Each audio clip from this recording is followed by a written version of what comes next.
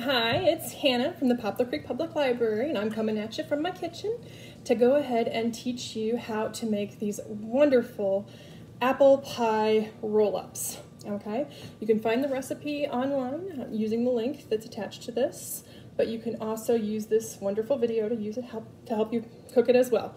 Okay, so get ready to cook. I'm gonna get this video down here so you can see what I'm doing. All right. First step, you're going to take 10 pieces of bread and you're going to cut off all of the crusts. All right, I've already cut all of the crusts off of my bread except for this one piece, so you can see what I'm doing. So there goes the crust. Then we're going to take a rolling pin and we're going to roll it right out. We want it to be as flat as we can. And you want to do this to all 10 pieces of the bread. So it's very flat. Then you are going to take this and you're going to get your apple pie filling. You can use any kind of apple pie filling. You don't have to use apple pie filling. It could be cherry filling or cream cheese, whichever one you prefer. And you're going to put it in a bowl. Then you are going to take 2 teaspoons of the apple pie filling and put it right there on the bread.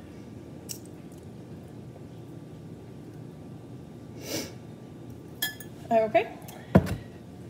Now with that 2 teaspoons, you are going to then roll up your bread around the filling. Okay, so this right here is the seam. All right, when we cook it, we're gonna put this side down on the pan.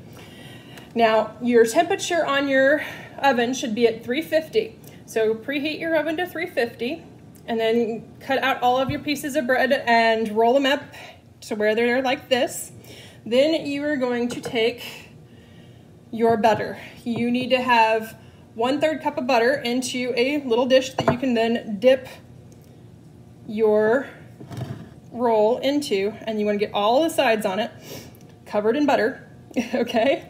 Then you are going to take the 1/2 cup of sugar and the teaspoon of cinnamon and mix it up in a dish.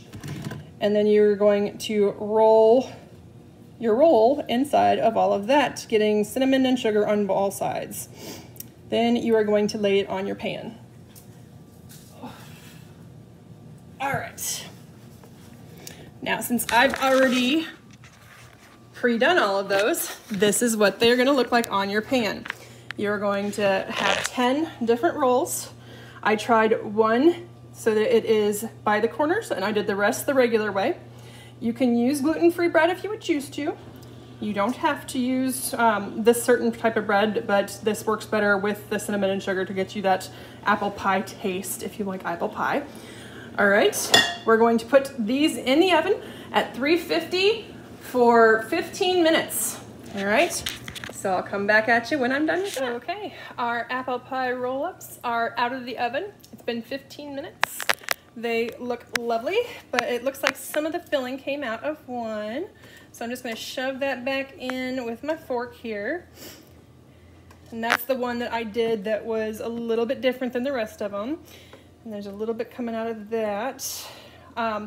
If they are a little flattened, you can pinch them a little bit. Watch your hands because they're still hot.